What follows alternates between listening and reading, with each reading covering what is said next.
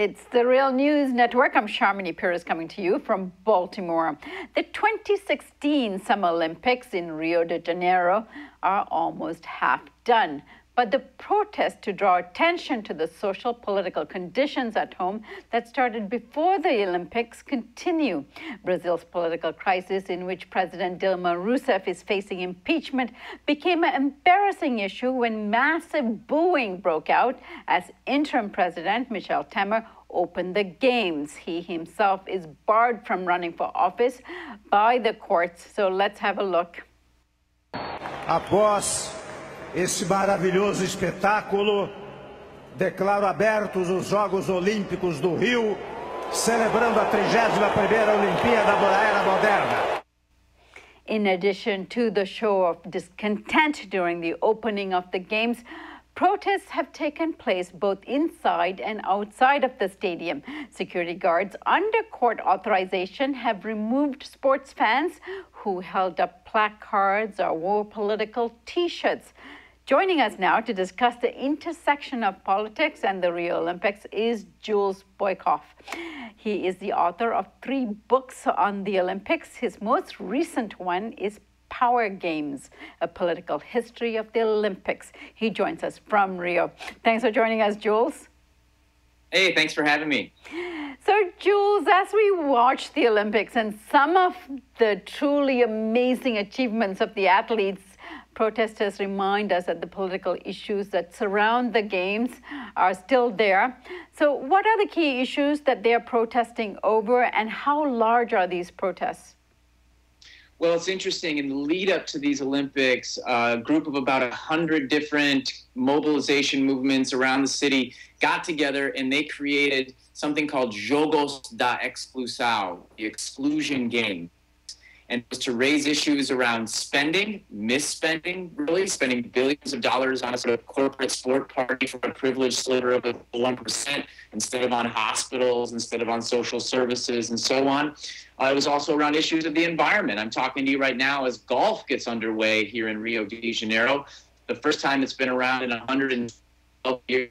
They actually built a golf course over the edge of a nature reserve, if you can believe that. So there's issues around that as well. There's issues around the way indigenous people have been excluded largely from the Olympic Games. The word indigenous is brought up once in the entire Olympic bid for Rio 2016, and that's in a section on activism and terrorism as they're seen as threats. So incredibly problematic in that respect. So there's a lot of issues at play here. We've seen very large mobilizations. You want to know the size? About 20,000 people came together on the day of the opening ceremonies down on Copacabana Beach for a Fora Temer protest. The interim president who you alluded to in the run-up, who is incredibly unpopular here. He's got 11% approval ratings, 20,000 people along the beach in a kind of festive atmosphere. In the afternoon, there was a smaller protest. I would estimate about 1,000 at a local plaza here, where they were focusing more on the anti-Olympics aspects of what's going on here in this city. So there are a lot of protesters that, as you say, have spilled over into the Olympic venues. It's really interesting what's going on there as well. Now, Jules, in articles you've written in the New York Times and Jacobin magazine, you highlighted that Rio Olympics expenses that the public treasury is bearing were sold to the public on the basis of improving cities' infrastructure, such as the sewage problems, the housing issues, and, of course, public transportation. And now that the Olympic infrastructure is built and the Games are underway, do you think any of these infrastructures that were built actually address the problems that the protesters are protesting over? Well, first I should just say that this idea of Olympic legacies, as Olympic honchos like to discuss it, is sort of like trying to buy a stable full of unicorns with a bucket of Bitcoin. It's essentially a fairy tale. It's an alternative universe that actually doesn't meet up with what we're seeing here in Rio, but other Olympic cities as well. So I just want to highlight, it's easy to waggle a finger at Rio, and I've done plenty of that. But it's really Olympic problems that we're seeing playing out in the city. Now, in terms of the legacies that we're seeing, the water thing, total debacle. It's not happening. And it's an incredibly unfortunate travesty for the people of Rio, because that could have been a major benefit for people, everyday people of the Olympic city here. Transport legacy is a bit more mixed. There's a new metro line that's been created that connects the southern zone of the city with the western zone where a lot of the Olympic action is happening. And that could be good for people of the largest favela. It's called Rocinha, and there is actually a stop in the middle of Rocinha, so people will be able to have that as a transport option. One thing, though, even this positive, potentially positive transport legacy, this one metro extension, is not usable for people in the Olympic City right now unless you have a special ticket to an event and a special metro card. So everyday people in Rio will not be able to enjoy this new transportation structure until the games have passed. Right. And then, Jules, of course, corruption has plagued Brazil's political structure, and one of the main constants, I guess, in political life there. What role has the corruption played in Rio Olympics in particular, as far as you can tell? Well, it's really interesting because both Bloomberg and Reuters are involved in some really important investigations around the contracts here for the Olympics and how they were enfolded into the larger Lava Jato or car wash scandal. And so that remains to be seen, the specifics about that. But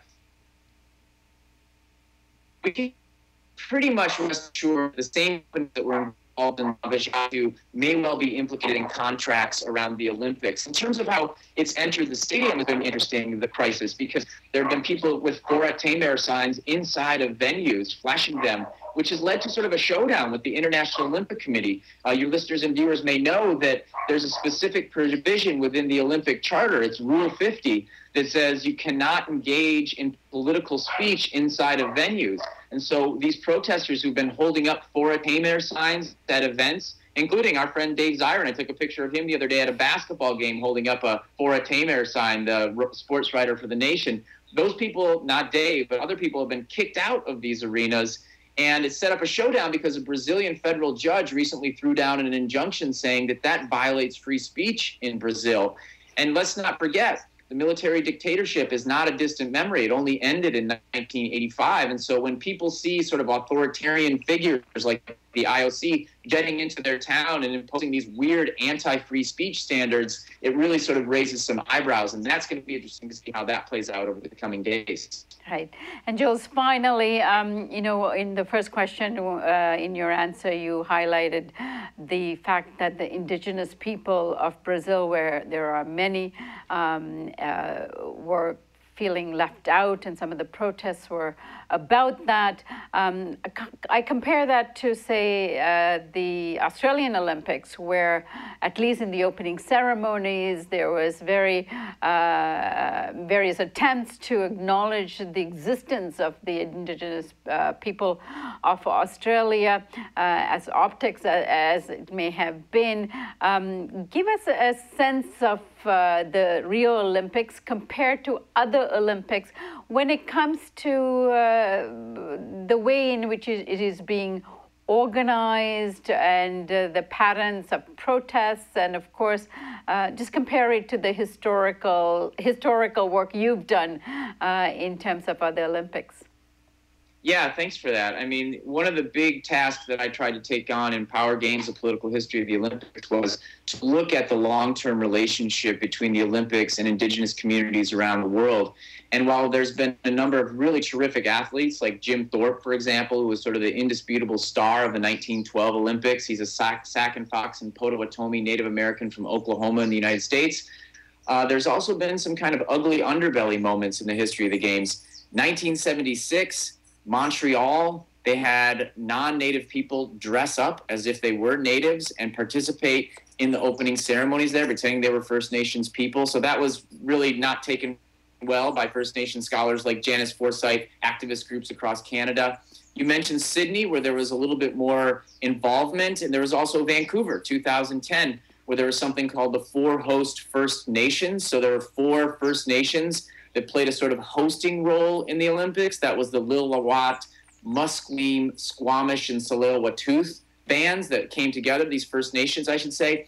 And so this time to see that there's no inclusion of Native peoples in any kind of meaningful way, especially after the Brazil just hosted the World Indigenous Games last fall, and it wouldn't be difficult to find people who could play a significant role. That's disturbing. And for those that watched the opening ceremony, you saw indigenous people playing a role that was kind of curious because they were locked in the past. There was an element where indigenous peoples were part of the opening ceremony, but they were all in clothes from the old days. It made it seem as if Native peoples aren't part of thriving cultures today, and I think that's extremely, extremely problematic given the fact that indigenous communities are thriving around the world, have shown incredible resilience in the face of imperialism, colonialism, and that you would never get that from watching the opening ceremonies here in Rio de Janeiro. All right, Jules, I thank you so much for your time. And I know it's been technically a bit difficult connecting with us, but we do appreciate everything you've done to make this possible. Well, thank you. I appreciate you too. Thanks for your flexibility here. And thank you for joining us on the Real News Network.